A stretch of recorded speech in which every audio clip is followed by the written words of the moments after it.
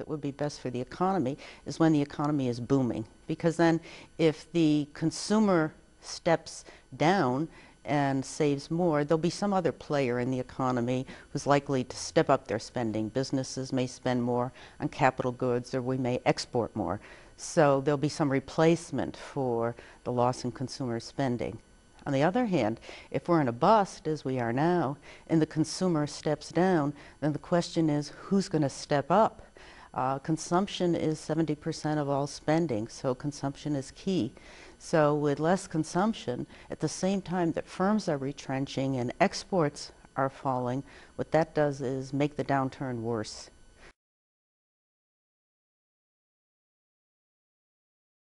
The government needs to do is lean against the wind.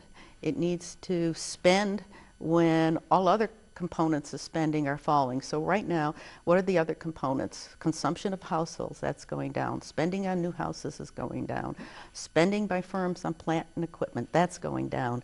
Exports are going down. So everything else is going down. So the government leans against the wind, then it has to increase its spending or cut taxes to try to boost other spending. Now the other part of it is, and that's the part that we often forget, is that when the economy improves, leaning against the wind means then the government's going to have to pull back on its spending. So the government should be, in this case, the government would be running deficits in tough times, but it needs to reduce those deficits when the economy gets healthier.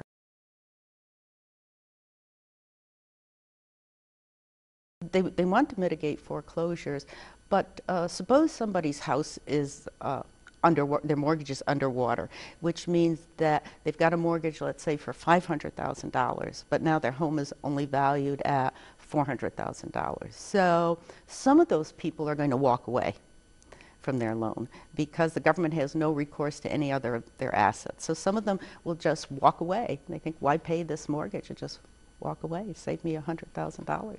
So what the government is trying to figure out now and to model, who's most likely to walk away and who will continue to pay their mortgage. Okay? Because we really don't want to subsidize those people who will willingly continue to pay their mortgage, hoping that the housing prices will rise, and they want to keep a good credit record.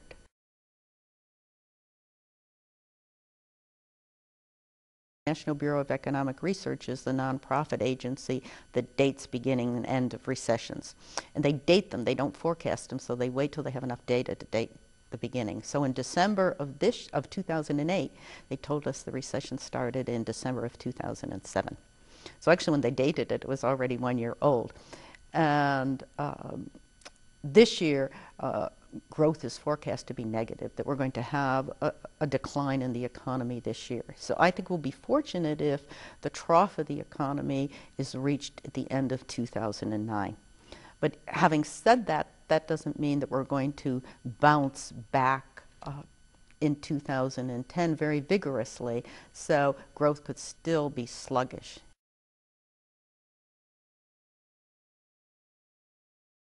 You know, at one time, a few years ago, we talked about decoupling. I always thought that decoupling was a myth, but the idea was that even if we slowed down, that the rest of the world and the developing world, like China and India, could stay strong enough to sort of offset our downturn. But that isn't what has happened at all. This slowdown, which was made in the U.S., has spread through the rest of the world through, I think, two channels: trade and fear. So if you look at China, for instance, China's financial sector has not in any way been involved with the crisis in the U.S. in the sense that it hasn't bought any of these toxic assets like the European banks have, and it hasn't been involved in the type of lending that we have been involved in. So China or Japan directly have not been involved in the financial crisis, and yet their economies are suffering.